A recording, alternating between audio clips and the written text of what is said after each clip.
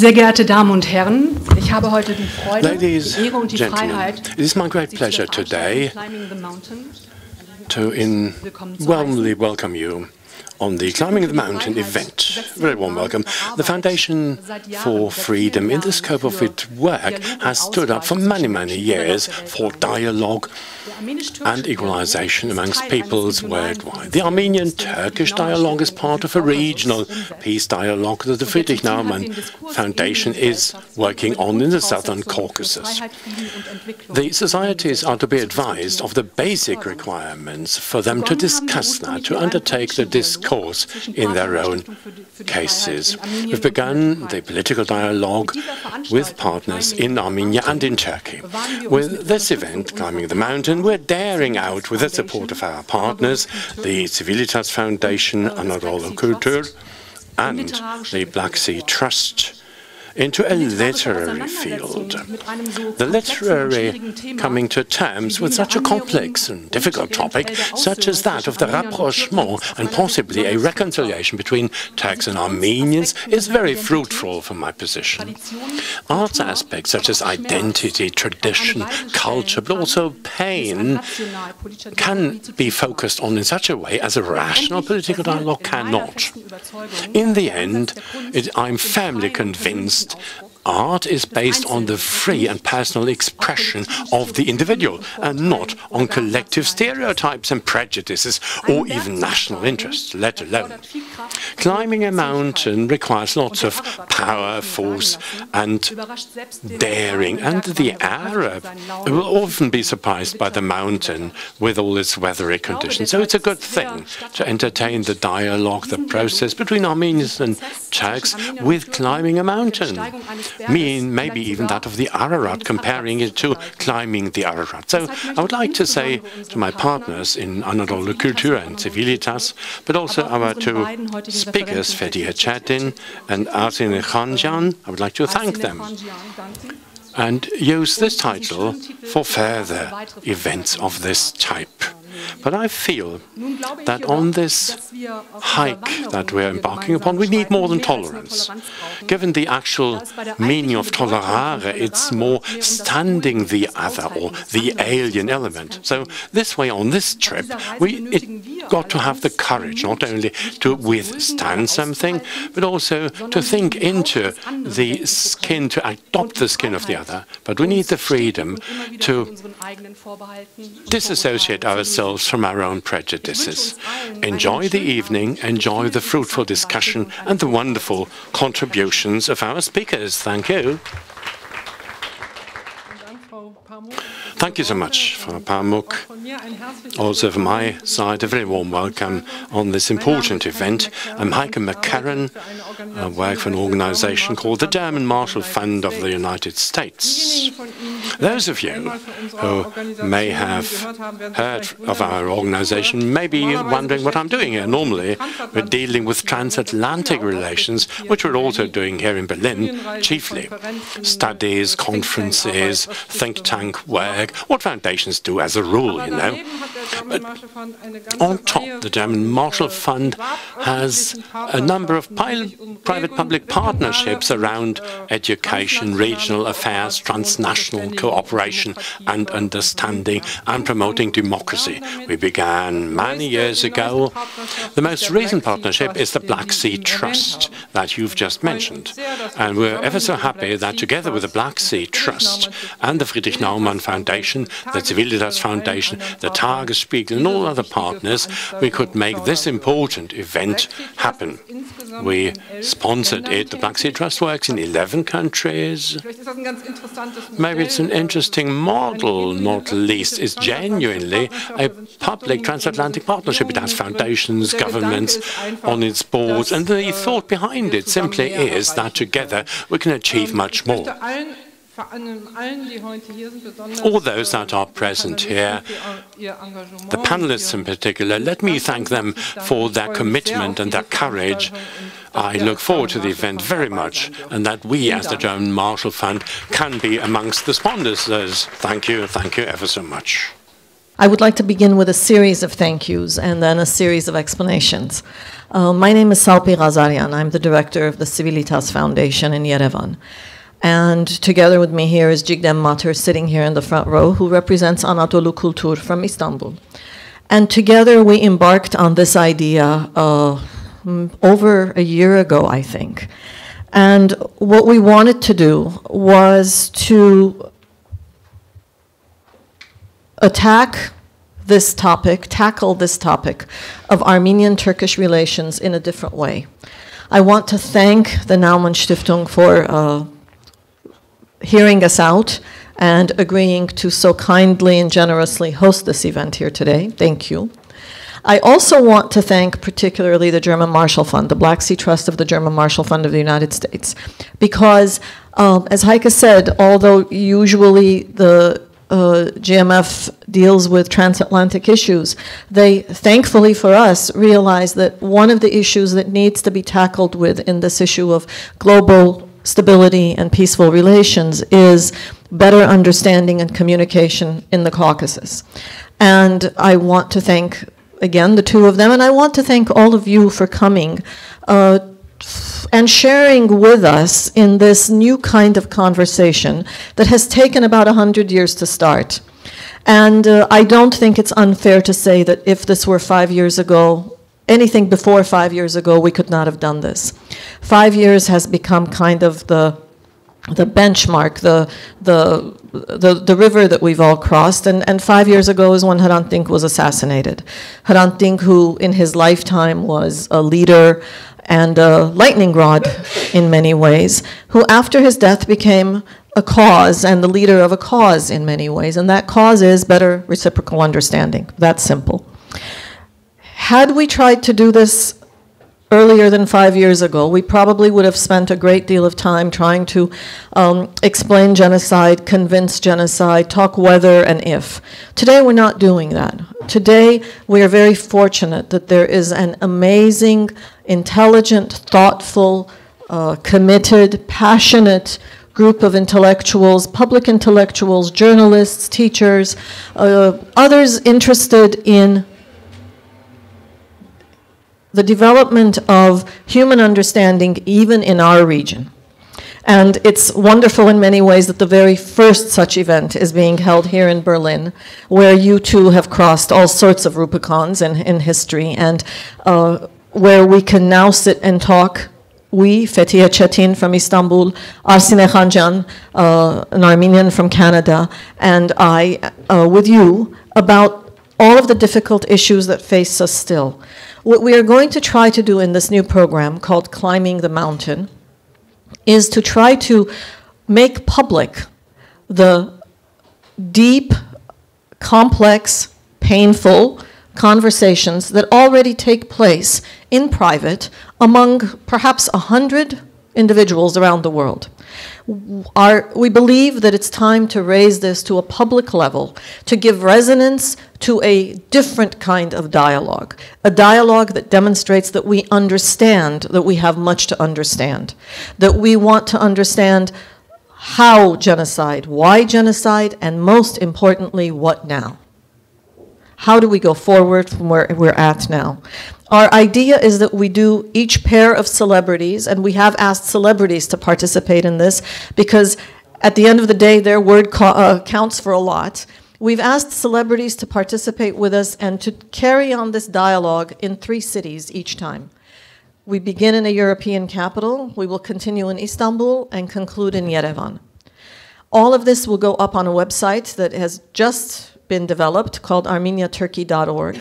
And the hope is that there, not only will all of this be live streamed and edited and published, but also where there will be a live, active, moderated forum so that all of you can continue to participate, raise questions, raise thoughts. We will invite our guests to return to the forum occasionally with their responses and actually try to tackle the complex topics that we're going to have to deal with if there is going to be reciprocal understanding. And of course, I'm talking about 2 countries that don't have an open border between them. So it comes down to those of us in civil society, in the public limelight to carry on the conversation in order to push the processes up from below. Why a European capital? Because of many reasons. Because in both of our countries we're striving for Europe. Because each of our peoples sees Europe both as part of our problem and part of our solution. And because it is very important for us in this process of mutual understanding that Europe not discard us or dismiss us as, you know, irrational Armenians and Turks, irrational Caucasians. You know, these people will never quite manage to find ways to talk to each other. We'd like to prove that, in fact, we can. And what we would ask is that we invite our European colleagues to participate with us in what is really a difficult and complex discussion, and not one that can easily be resolved with, you know, get over it. Forgive, forget, it's been 100 years, move on. That's not what this is. We would love to move on, and we're looking for ways to do that, and we, you know, welcome your participation in that discussion. Our guests, our first guests in this series, are two very special people, and together they are the condensation of the Armenian-Turkish experiences. They are both political figures in their passion and their beliefs. They're both public figures. One in law, Fethiye Çetin is a human rights attorney. The other in the arts, Arsinée Khanjian is a global actress on the stage and on the screen. Both hold very strong political opinions about various things, and both have mixed identities that have been both forged personally and professionally by all aspects of their professional and personal experiences. And of course, these identities in turn have impacted their professional lives. I'm not sure always positively, but they'll tell us. Fethiye Çetin is, as I said, an attorney, and Fethiye and Arsinée have no language in common. I don't speak Turkish, and Fethiye does not speak English or Armenian. And each time we meet, we cry. If it doesn't happen in the first few minutes, it happens eventually. So if it happens later today, please forgive us. This is what we do. And to prove that that's how it is today, when Fethiye and Arsinée first met for the first time, they too cried. And often it's all for the same reasons, which is what's amazing, is that we go through the same sets of memories and we find that we can share them with each other in ways that we often can't share with others. And when we've discovering that itself brings on the tears, so bear with us. Join us. Fethiye Çetin is also a former political prisoner. And when I talk about political convictions, I'm talking about people who, you know, put their mouths where their beliefs are. She's also a member of a whole new Turkish subcategory. Perhaps 2 million Turks who are discovering slowly that somewhere they may have an Armenian ancestor, as Fethiye Çetin did in talking with her grandmother prior to her grandmother's death. And of course, that story is now called My Grandmother and appears in various languages, including outside, available for you to purchase. And I suspect Fethiye may even autograph them. Arsinée Khanjian is a grandchild of survivors, born in Lebanon, raised in Canada, which makes her as polyglot and multicultural as you can get, because she comes from the multicultural capital of the Middle East and goes to the multicultural world of Canada. Canadian, intercultural, inclusive, worked in multicultural, intercultural environments in Canada, is an actress with global reach, and has been both a muse and a mentor to others in the arts world who have tried to meld their various backgrounds. We're going to conduct this conversation today, as I said, after about 100 years of silence, and ask you each to ignore me whenever you wish and just talk amongst yourselves. You know, we'll all listen. But maybe start, Fethiye, maybe you tell us why you're here in this personal journey of yours that has been so fraught with both personal and professional challenge is too mild a word. Why are you here? How are you here, and why are you here? And thank you for being here. I'm very excited. I'm sorry for my excitement. First and foremost, I would like to thank the Stiftung and all the partners who made this event possible. Arsinée came quite a long way from here, and I would like to thank her for coming, and also I would like to thank Salpi. Yes, how did I end up here?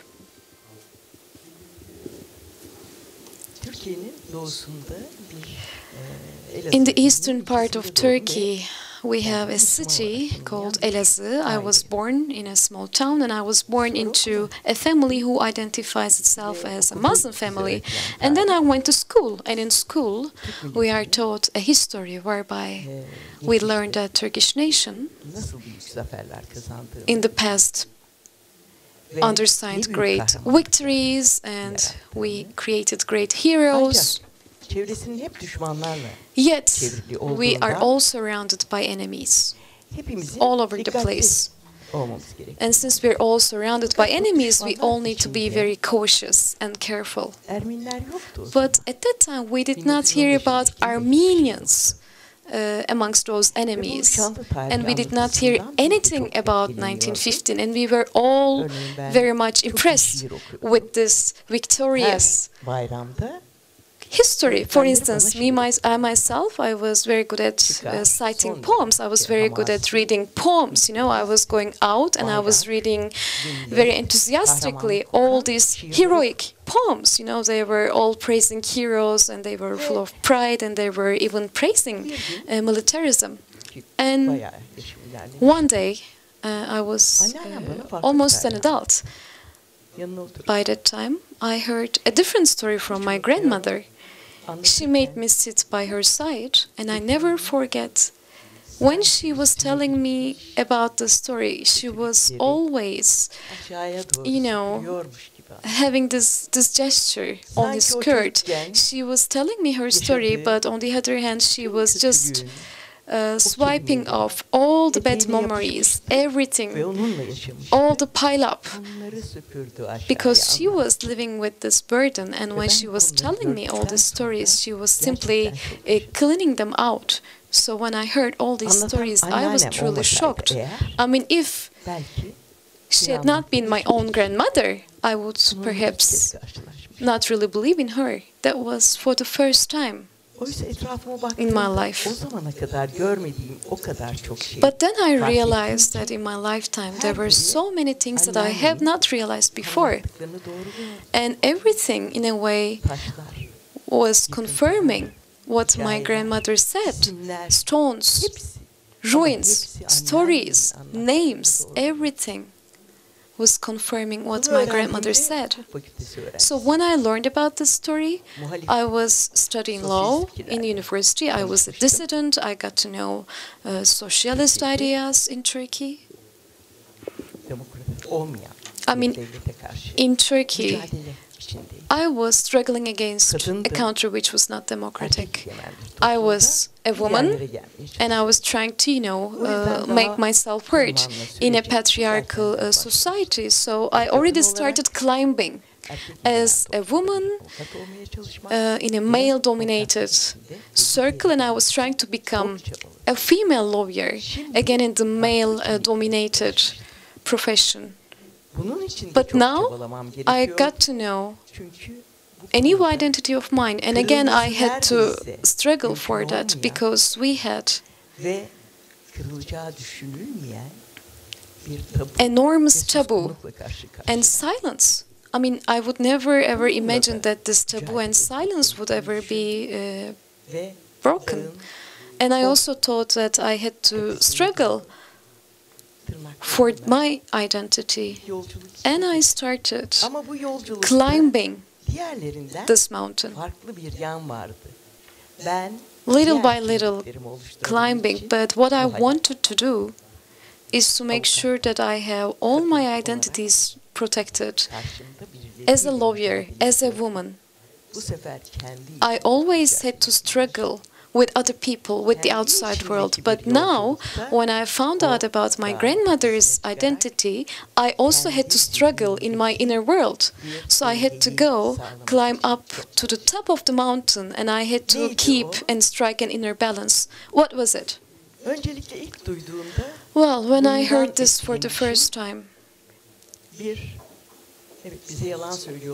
my first reaction was, yes, they lied to us. So I was feeling anger.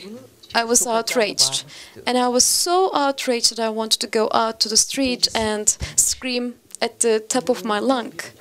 And the second reaction, the second feeling, was a shame, a great shame. I was so ashamed of what people, human beings, did to others. I didn't know. Rest of my family, were they perpetrators? Did they keep their silence when the real perpetrators were committing this crime?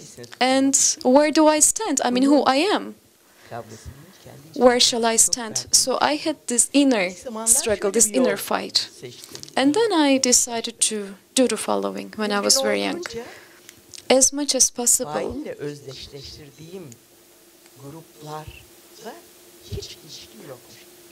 I ignored the groups that I thought they were perpetrators. For instance, they were asking me, who are you? What are you?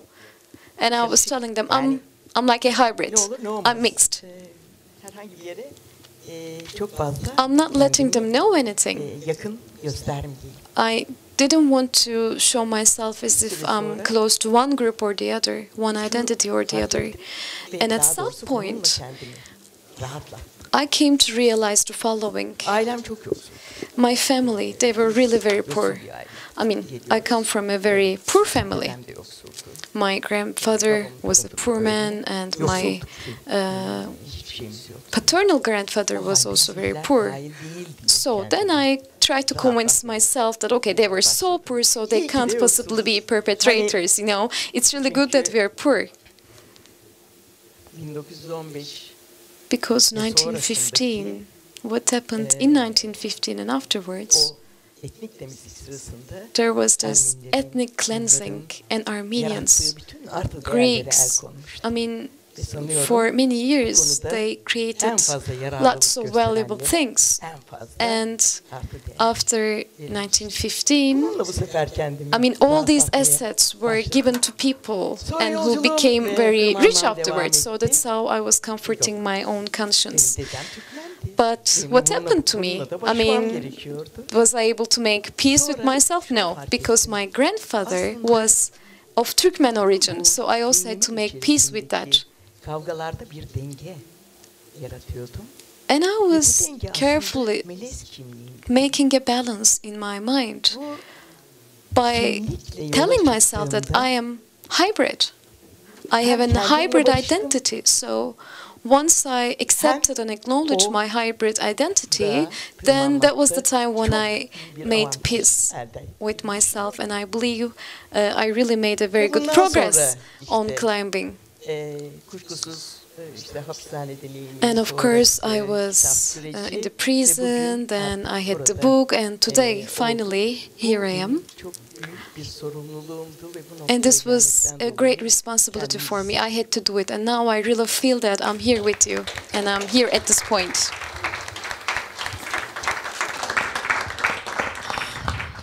Teşekkürler. Thank you. Arsinée Khanjian is the grandchild of genocide survivors who, you know, as any who live in diaspora know, from anywhere, from any ethnicity, means that she's living many lives at the same time.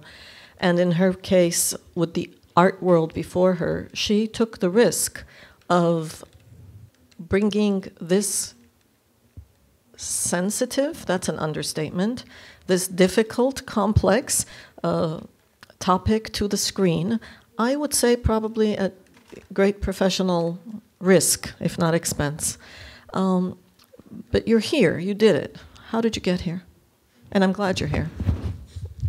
I'm very happy to be here as well. And I think even, as you said, 5 years ago, I wouldn't have imagined that this kind of conversation, that the conversation would happen.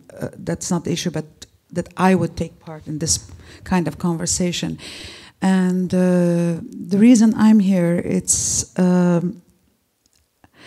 actually much less so about my own exploration of a past that I know very clearly about. I have had, from my birth, from the moment I was born into this world, a multiple identity reality. I was born in Lebanon from a family, from parents who were themselves born in Lebanon because of my grandparents' deportation through Syria and then eventually to Lebanon as orphans.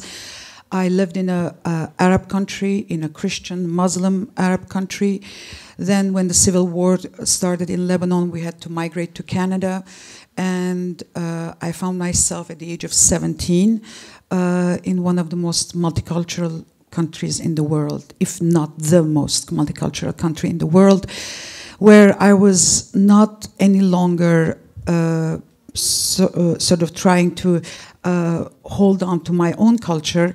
I realized that many other people in my adopted country of Canada, a lot of people were trying to hold on to their own histories from wherever they came from. So this was a fortunate experience, accident in my life somehow to end up in Canada. I owe a lot to the Canadian society, to the Canadian culture, to the country itself, the institutions, the political institutions, the cultural institutions, because they taught me what it means to be a person with multiple identities. They allowed me the room, they allowed me the space, they allowed me the freedom to explore these questions. I did not have the experience that Fethiye had in terms of being lied to. I did come from a very specific background because until the age of 17 I was in Beirut and I went to Armenian school, I went to Armenian church. All my friends were Armenian. I was not allowed necessarily to be with non-Armenians, Christians or Muslims alike, because we had a very clear mission as survivors, third generation of the genocide, which was the one of preserving the culture through the language, through the traditions, through the history. So I think this particular very strong formation of mine came down to one simple issue. It was the issue of justice. I think from the first day of acquiring this sense of individual in society, I realized that all my upbringing was about learning what is the nature of justice in society, and that justice is something that can ultimately be found wherever, under the most oppressive circumstances or in the most liberal, open societies, as long as individuals take on that responsibility to seek justice.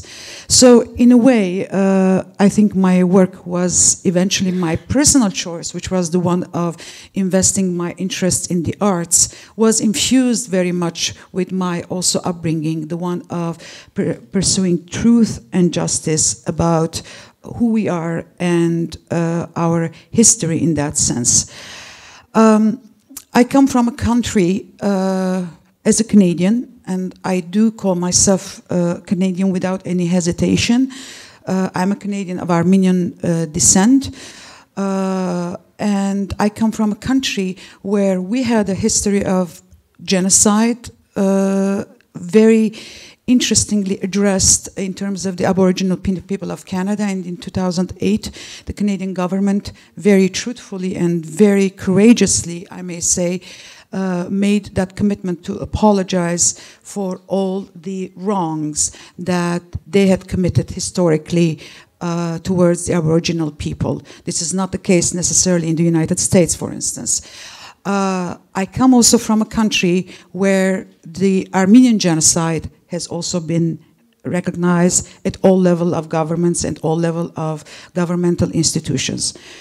So as far as I'm concerned, I am here today not to at all defend or argue for or prove to you, any one of you, who may or may not know the history of the genocide that was committed by the Ottoman Turks in 1915 against their own Armenian population, minority population, but major minority population who were living on their ancestral historic lands.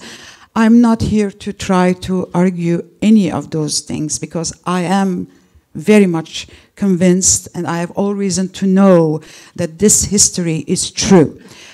I am here because Salpi Ghazarian actually convinced me that it would be a very interesting opportunity to speak with all the possible Turks today who live in Turkey, in their homeland, and who are starting to have major questions about their own identity, in terms of finding out that maybe there is a grandmother, and it seems that often it's a grandmother. Sometimes it's a grandfather, but it's often a grandmother.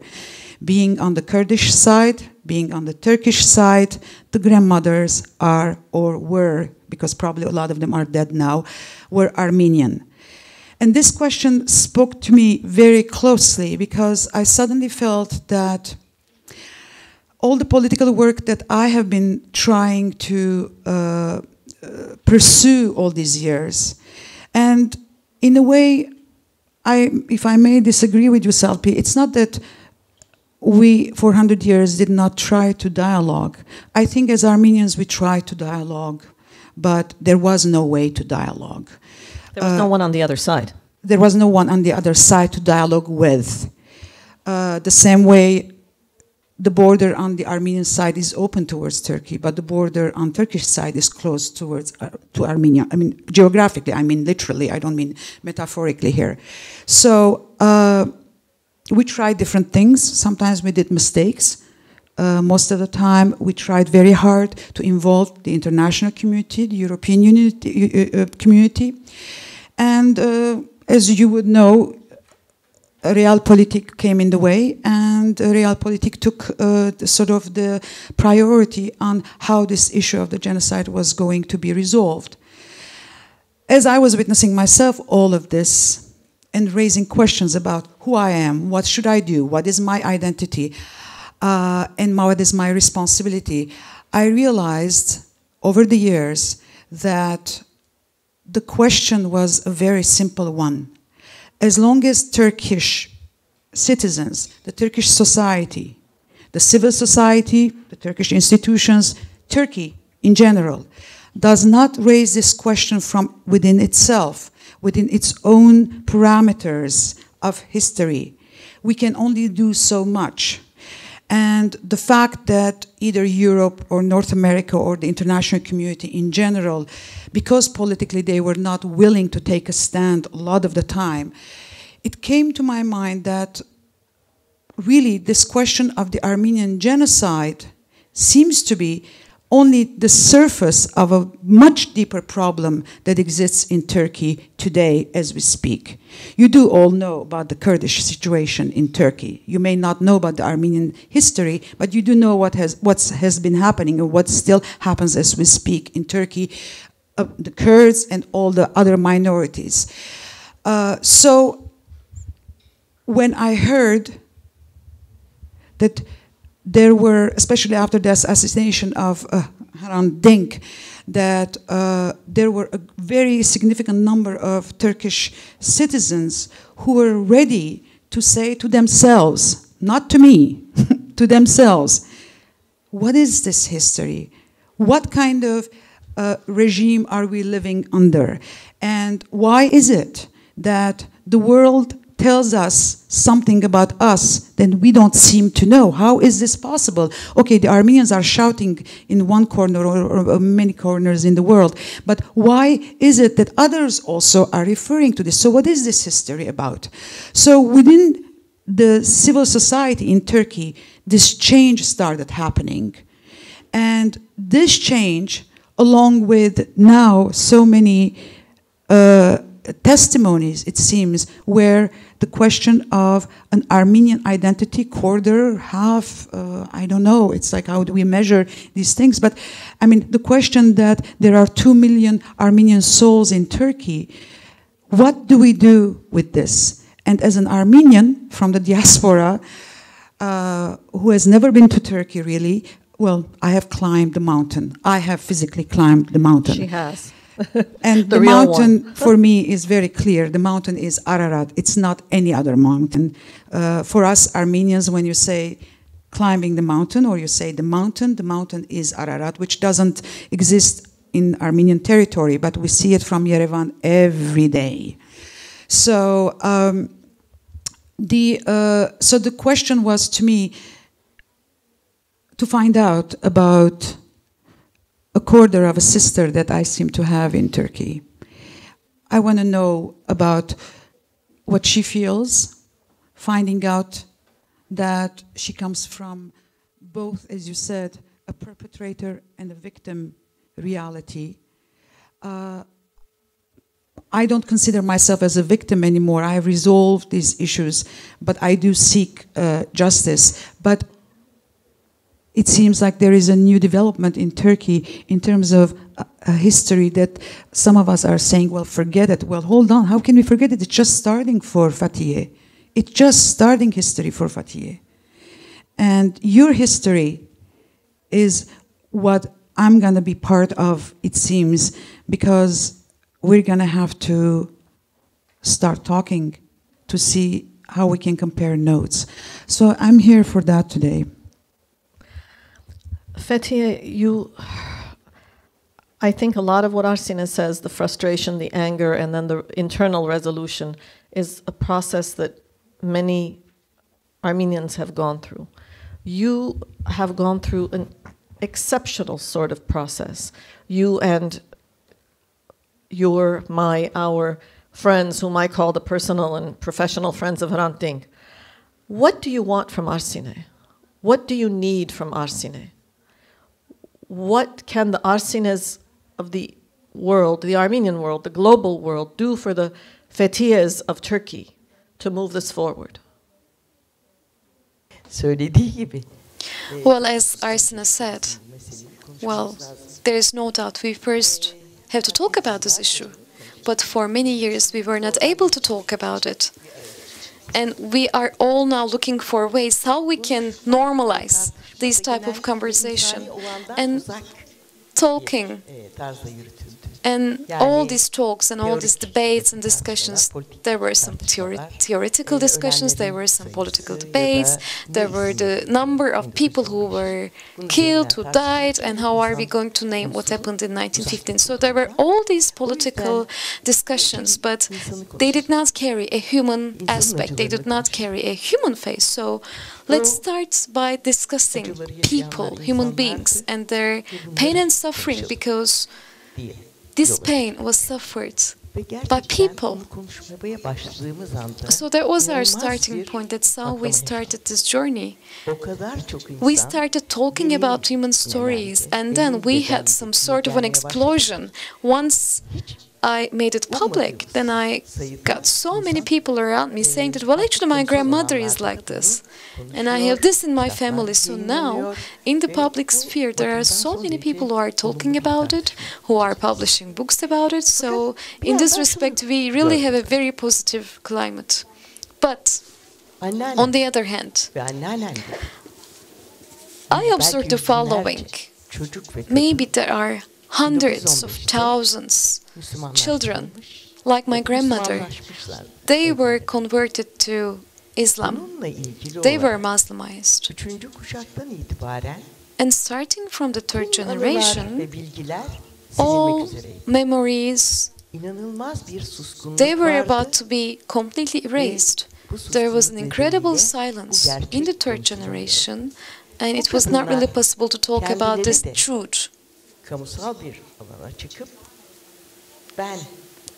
And it was also not really possible for these women to go out in public and say, well, this is my personal story. They couldn't make it. So when I discovered this, of course I shared it with my Armenian friends.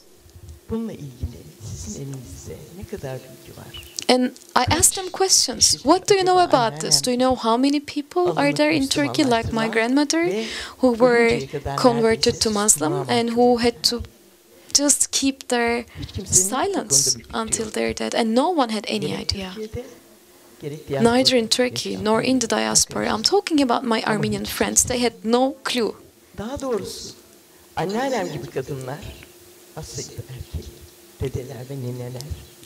And people like my grandmother, you know, all these grandmothers and grandfathers, they were simply ignored.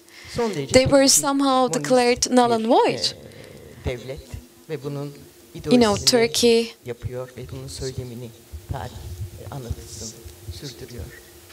has its own ideology. It's extremely nationalistic, and I can understand this, you know, because we have this nationalistic ideology, it's the official discourse, and it denies things, and there is the silence. But I found it very striking that Armenians are also silent on that. And once I got to realize this, I thought it would be a good idea to start talking about the survivors who had to convert. And I also believe that this would be a kind of a tie that would put us together. And this process just proved it to be true. And I also found something very interesting, you know, that there is this UN convention about genocide dated back to 1948, and there is a very important element. One of the articles say that if some children are given to other ethnic groups and they are forced to change identities, this is also one element that makes this constitute genocide. So this is a very important discussion from the legal point of view. But I also realized that this was not also debated. Well, I guess like both parties had some issues when it comes to talking, and then I believe that now, at least in Turkey, these things are much easier. When you say that the Armenians don't know or didn't necessarily help you out with the answer that you were looking for, well, couple of things. Armenians came out of the trauma of the genocide. We talk about 1.5 million, give and take. I think what they tried to do was to simply survive as best as they can.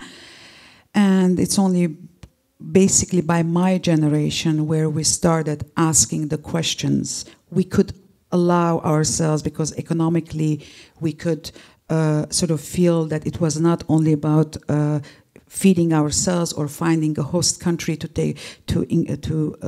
welcome us.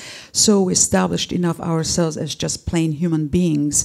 And also the distance of time. And also the distance of time, of course. But we got also the education, and we got all the possibilities of creating context. Now, we had no access to any history that we were trying to reach out, as we know, to find out what happened to any Armenian, if there were any Armenians left. As far as I'm concerned, until a few years ago, I didn't even know that there were the Hamshensi Armenians, for instance. Those who live along the Black Sea coast, who were Muslimized and speak their own dialect of Armenian, Turkish. And this is before 1915. They were Muslimized under pressure. So we're talking about a pattern of oppressions in the Ottoman times, and later on with the Republic that came and eliminated the idea of minorities so that it creates Turkishness. So we did not have any access to be able to quantify, to look for, to search for. In the case of the Holocaust, for instance, there were possibilities of access to archives. We had no access to archives. We had no access to any reasonable information, so we can give an answer to a question like yours. So this is one thing.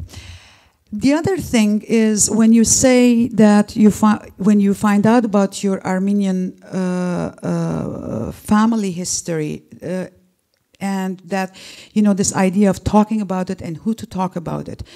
You do know, Fethiye, better than I do, that to say that you're an Armenian in Turkey today is still a big problem. It's not an easy thing. You were courageous. You used the word courage earlier. It doesn't apply to me. I'm not courageous to be here today. But you are courageous for having written the book and stating very clearly what your discovery is and what your pursuit has been since in terms of your identity in that, and your history in that sense. Just to say that just a little while ago, President Gül was accused because he supported the apology of few Turkish intellectuals as freedom of speech. So the apology to the general idea, there was no mention of genocide, but whatever had happened historically. So when the President of the Republic says, that's okay, it's freedom of speech, he is accused of being Armenian. Now, he gets very upset, and he brings the person to court saying, you're insulting me by calling me Armenian. This is the reality. So, I mean, you cannot easily say that you're Armenian because you're afraid of the consequences. So if your grandmother didn't bring up, then your mother, who is half Armenian, effectively would not talk about it. There is real fear in the present day society of Turkey of being Armenian. It's a problem. Can you imagine that in Germany? I can't imagine that in Canada.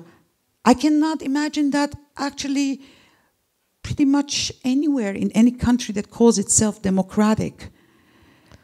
So here is a very real issue that you're dealing with. If it's shameful to be Armenian, if it's a curse or an insult, then how do you work towards that identity? I would like to know that. And the shame at various levels, huh? The shame of having been Muslimized, the shame of not knowing your roots, the shame of knowing who you are and not being able to say something about it, the shame and the guilt, and maybe the courage comes from, as you said yourself at the beginning, overcoming the shame and the guilt. That's where your courage came from, is by overcoming shame, guilt, and perhaps that's something that both ends, huh? The children of the victims, the survivors, are going to have to deal with, because there is shame and guilt involved there still in trying to not deal with the pain of the past, not, put aside the grandmothers and the grandfather stories, and there's the shame and the guilt among those who are dealing with these issues today. Is that how we get to courage? By getting past the shame and the guilt? And at the end of the day, does it matter? The number of people who said to me, and don't tell the German Marshall Fund, the number of people who said to me, you're wasting time and money doing this. Because really, at the end of the day, all of this is just feel good. We feel good, we're commiserating, Dertlemiş in Turkish and Armenian, I don't know anymore. We're sharing our pain, and at the end of the day, it really doesn't matter because the decisions are taken elsewhere by other people. Shame, guilt, courage, impact. Well, first of all, I would like to thank you both, because you really praised me well. But in Turkey, we have so many courageous people. Let me give you an example so that you will see how I approach this issue. Well, when I was young, I defined myself as a socialist, and I was in a struggle against the state and the system, and we were even dreaming of changing the entire world.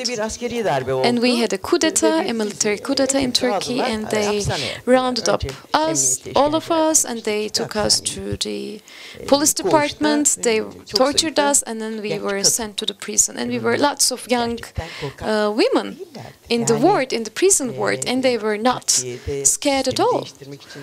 They were not scared at all to change Turkey or to change the world. There were plenty of young women ended up in the prison. And of course, in the prison, almost every day we were being beaten up and we were subject to torture. And we were forced to show some military action, but we were resisting. And one day, in the prison ward, I shared the story of my grandmother. And then I realized the following. By the way, we don't have anybody else listening to us, you know. We are just all alone, the prisoners in the world. But we were whispering to each other. There was no one listening to us. But then why we were whispering to us? Why on earth we were whispering and not talking in a normal tone? Because we were still keeping our silence. We were still hesitating. You know, we are those courageous women who are very loud normally, but we were whispering. I mean, there are so many women, like in Chile, in Angola, many young women.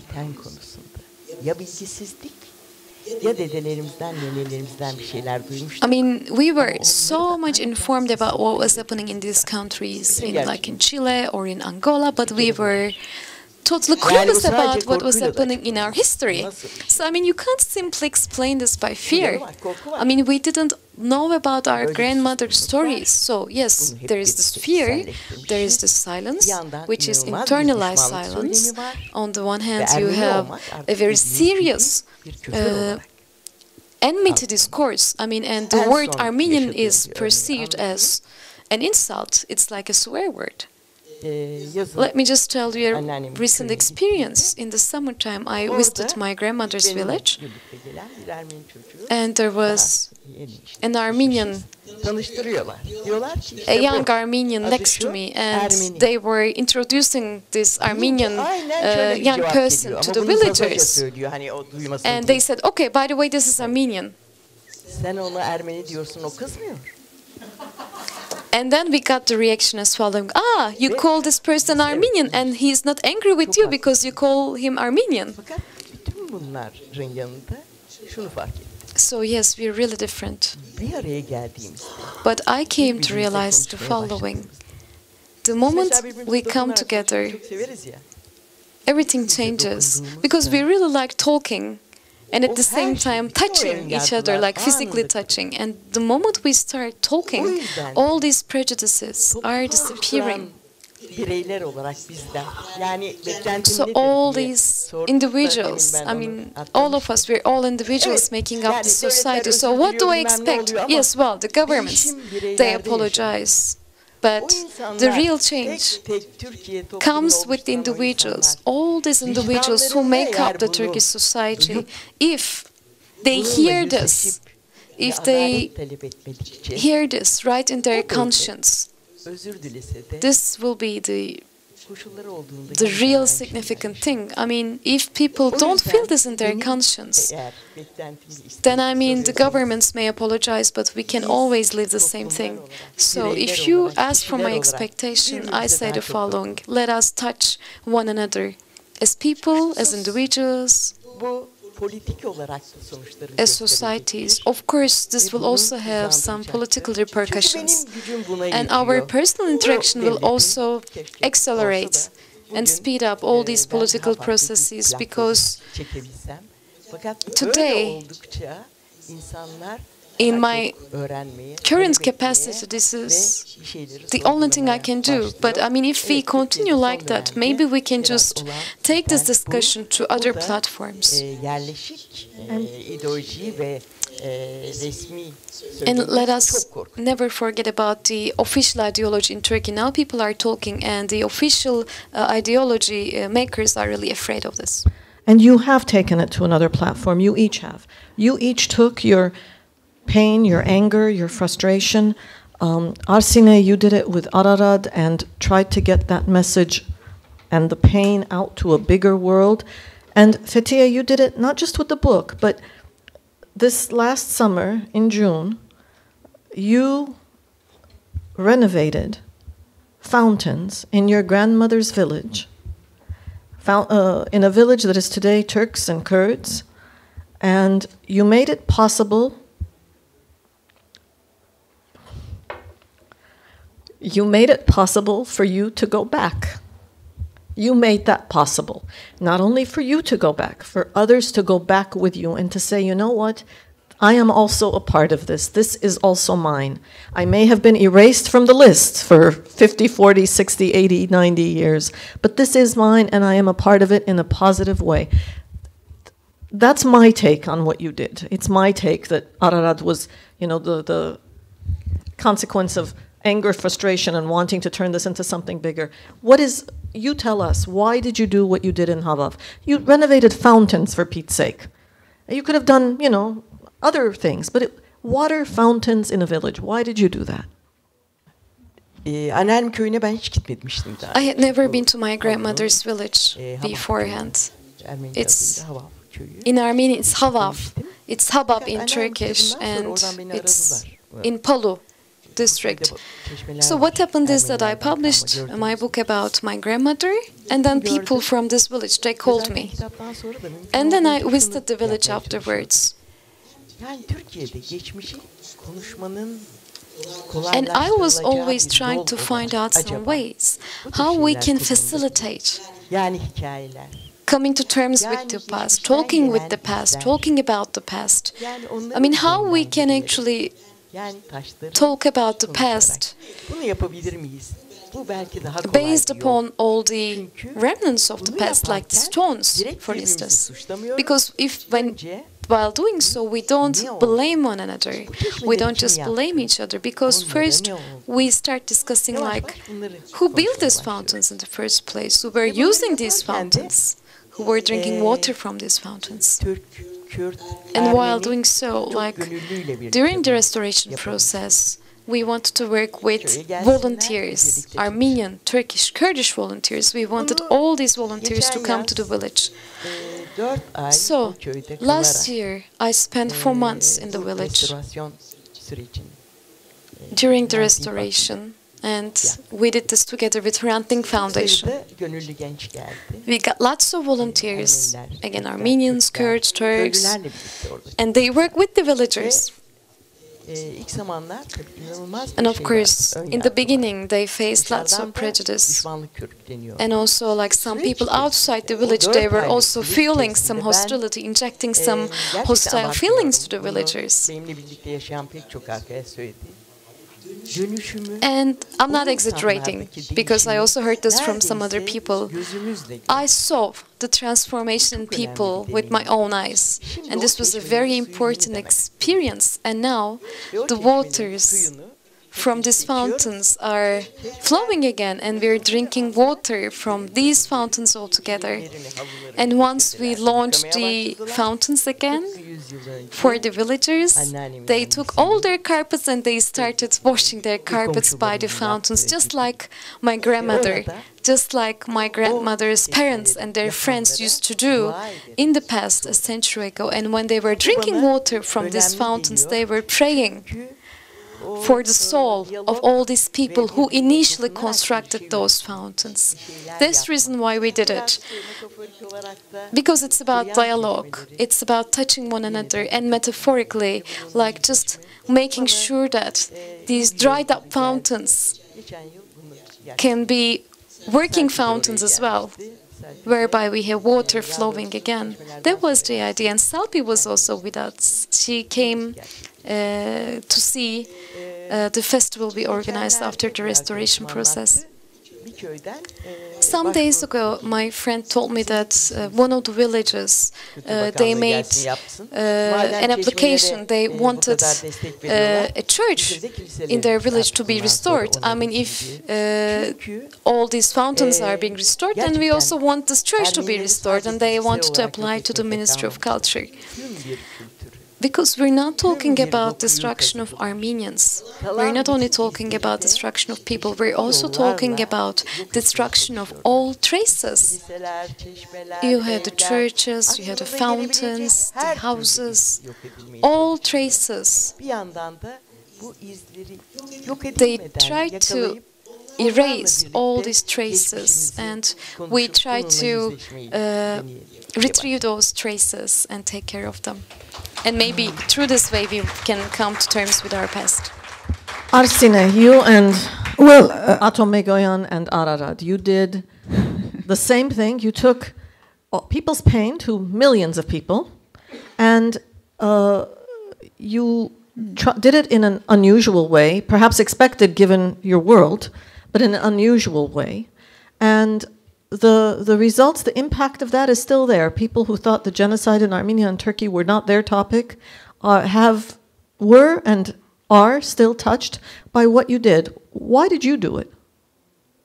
I said anger, frustration, message. You know,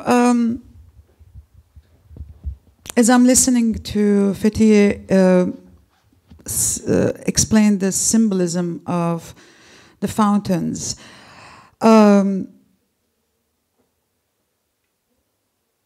I become almost envious and also very sad that at one level there is something as beautiful as the symbol of what you have done. On the other hand, there is still a very deep, profound, and worrisome reality, which is the one of denying the existence of this history everywhere in this huge country that is Turkey.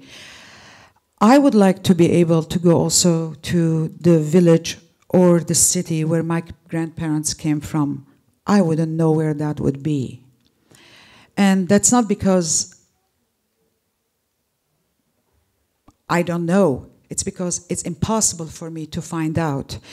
It's because that is a question for me that I'm not allowed to raise while in Turkey. I can raise the question here to you, with you, but I'm not talking about theoretical question here. I'm talking about a physical question, which is the one of reviving fountains that flow. I think it was Hrant Dink, I know that it was Hrant Dink who said something beautiful, but I'm going to paraphrase it. When he was trying to argue about his belonging to the land, when he said that his blood runs under the earth of this country. My blood does also run under the earth of that country. And the extended family of my grandparents left their blood soaked in that country. I would like to know where those places are. I cannot. I cannot because the moment I ask for that, I am suddenly put into a category of vengeful and unforgiving and irrational, emotional diasporan Armenian. And this is not, by the way, only an expression of institutions in Turkey or the Turkish state. There are a lot of European governments or institutions who also look the matter the same way.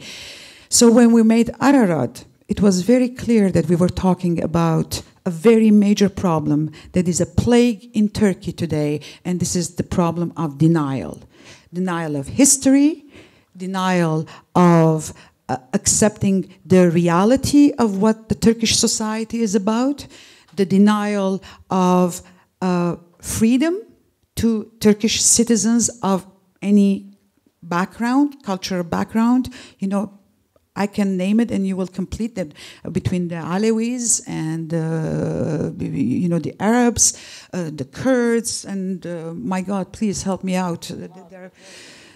All of them are today living in Turkey. Do they have the possibility of going to fountains and bring water to those fountains? I'm not sure that is the case, because the denial is such that if you confront it, there is an incredible fear. So how does a huge society of 80 million, pretty much 77 million people who generally are feeling fear, how can they revisit their reality and their history? So in an odd way, you are 100 years late to find out about your own history, when for 100 years I have been trying to understand why it is so difficult to go back to the fountain and wash my hands in that fountain. I cannot access that. When I went to Ararat a couple of years ago. It was one of the most terrifying journeys in a way, because I had understood all throughout my life that we have lost not only our culture, not only human lives, not only our families and our ancestors. I don't know who these people were. I cannot find out for the life of me more than my grandparents as survivors of 7, 8-year-old children. So when I went to Ararat, I was in historic Armenia. I looked at the land and I thought, oh, so this is what it was about. All the references to this paradise that we had and we lost. But when I was climbing Ararat, something really strange happened. Talking to the Kurds, who were our coaches, the guides, because you can't just climb Ararat, it's just rocks, and you have to know your ways and there are no ways. The Kurds know very well that region because now the whole entire region is inhabited by Kurds.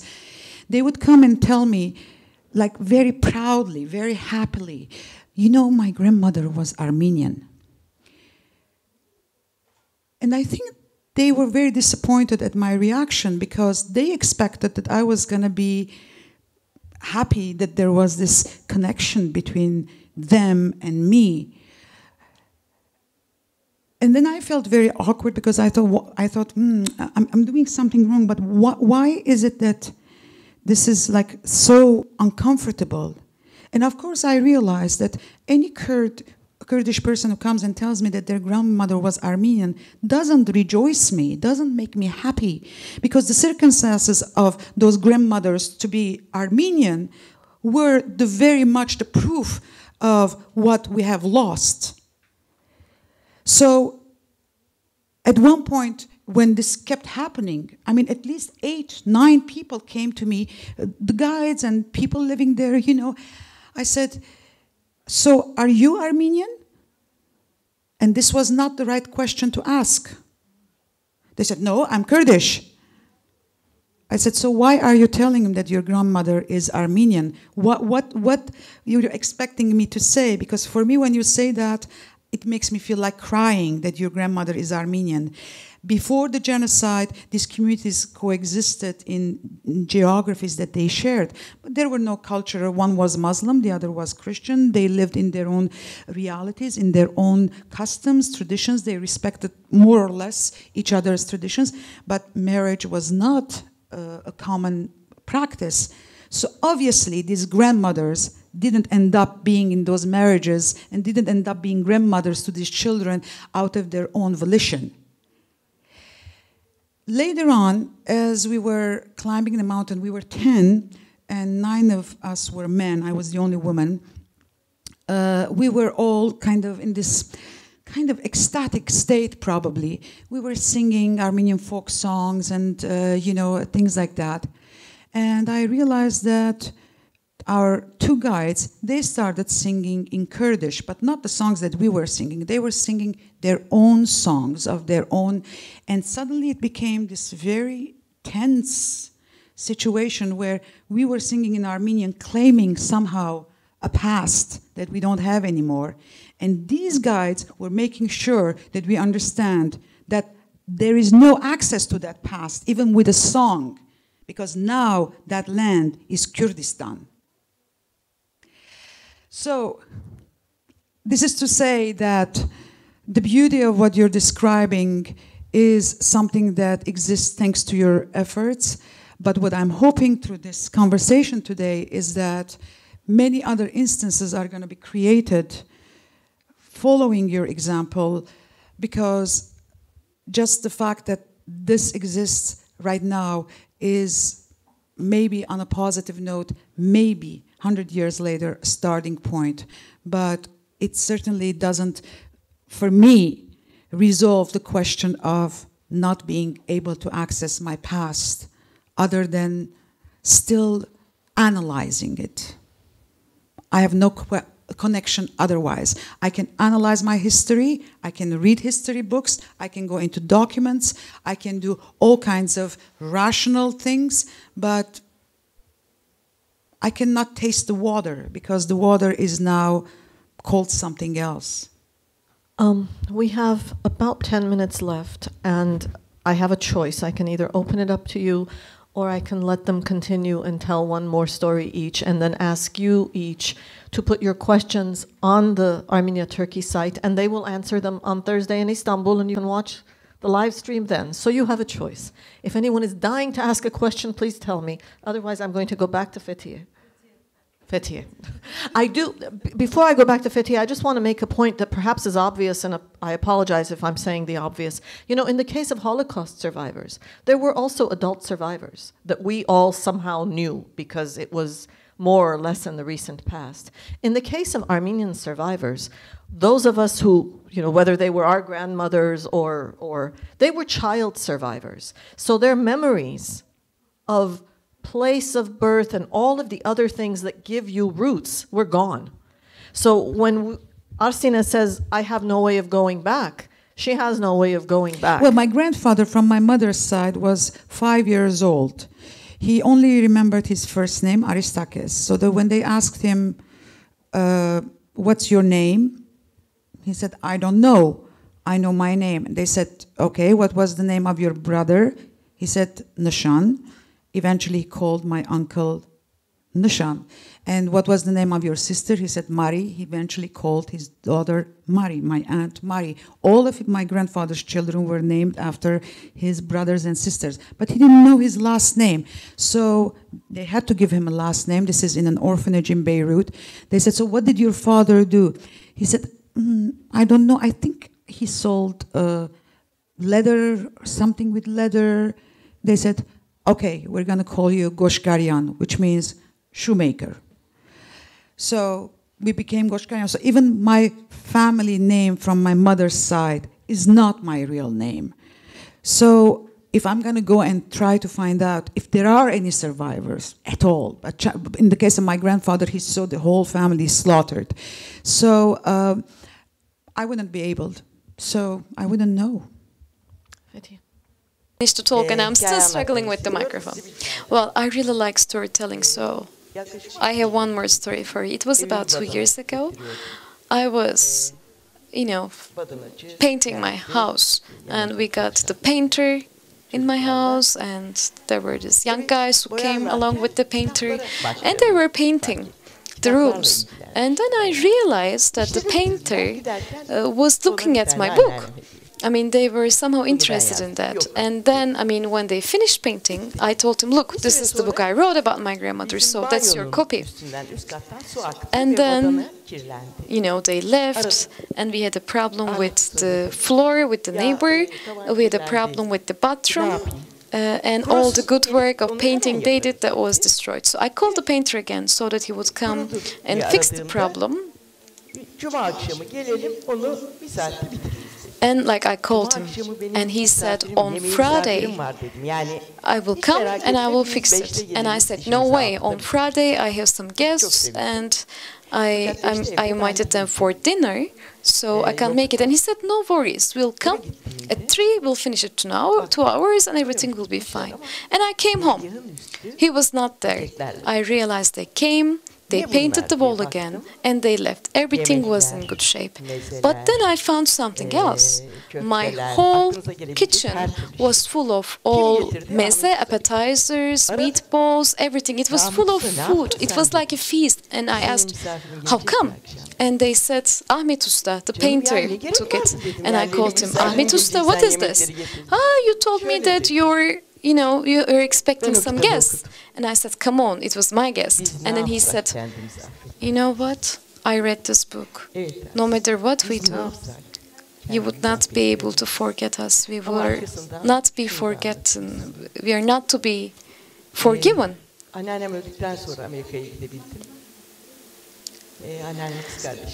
I could go to the US when I lost my grandmother, so together with my cousin, the first thing I did was to go to the cemetery of my grandmother's mother and father. I had 2 roses in my hand, and as I was laying those roses on the graveyard, I knelt down, and in Turkish, I said the following: on my personal behalf and on behalf of all these people who made this to you, I apologize. And then Aunt Mary told me, what did you say? Because I was speaking in Turkish and they didn't understand, and my friend translated for me. And Aunt Mary said, well, but you're not guilty.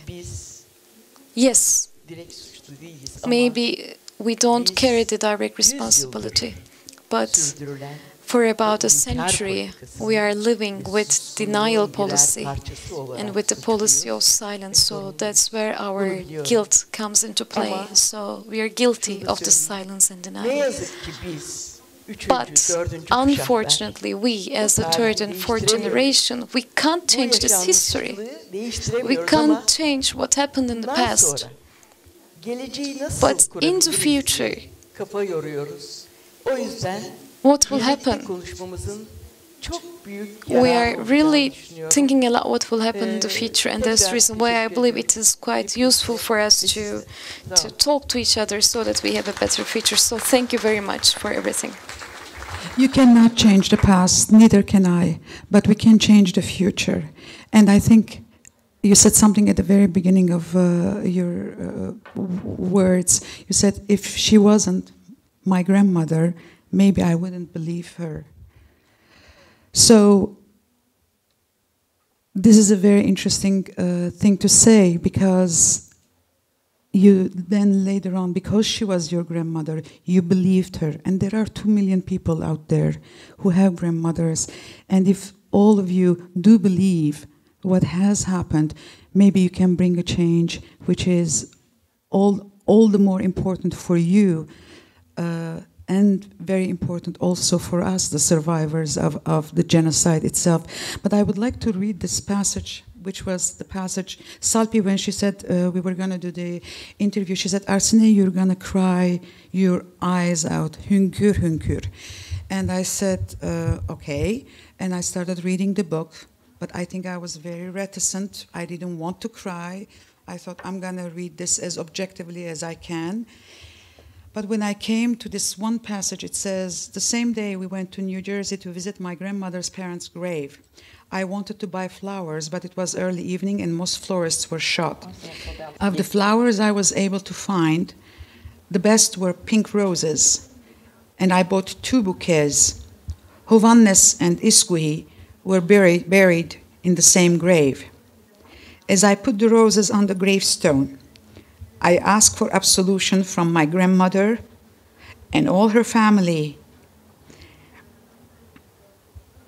in my name and in the names of those who had brought about their unspeakable pain. And this is what we need to have recognized. This is what you will be able to do when you go back to Turkey, because from the outside we have done and we have tried everything we can, sometimes foolishly, a lot of times very honestly, but it seems now the ball is in your court. You're going to have to carry that work, perhaps at a big price, but fear is no explanation.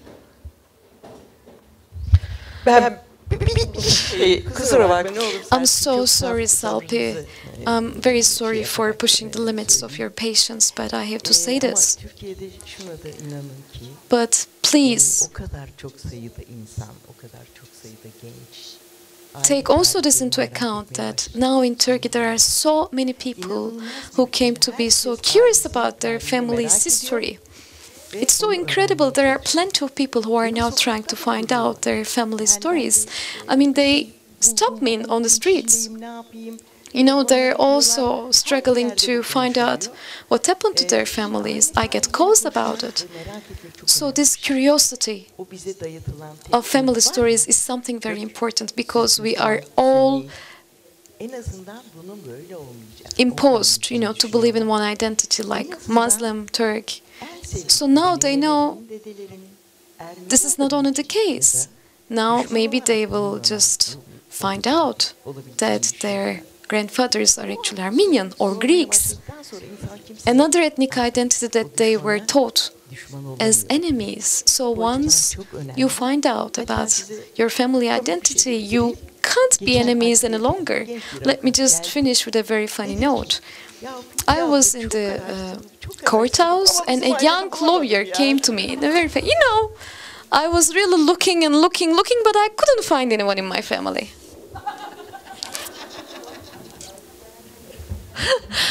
I don't just want to say thank you. I want to say congratulations, because you are helping us break down the wall of silence. I was just telling Daniela and Anne of the Naumann Foundation Stiftung that about 15 years ago, here in Germany, Dorothee Forma, a Dutch filmmaker, made a film about Vahakn Dadrian, an Armenian historian, and Taner Akçam, a Turkish historian, who were working together to try to break some walls. And she called the film The Wall of Silence. And that was 15 years ago, just about, maybe a little more. And today, we are helping to break down that wall. I don't know where the responsibility lies to push this process along, but I know that our responsibility as institutions around the world, especially in the Caucasus, especially in Armenia and Turkey, but also in Europe, is to give resonance to what begins as a sharing of the pain and hopefully will move on to collaborative efforts that can only benefit all of us. Thank you again for supporting this and for sharing in this. Thank you.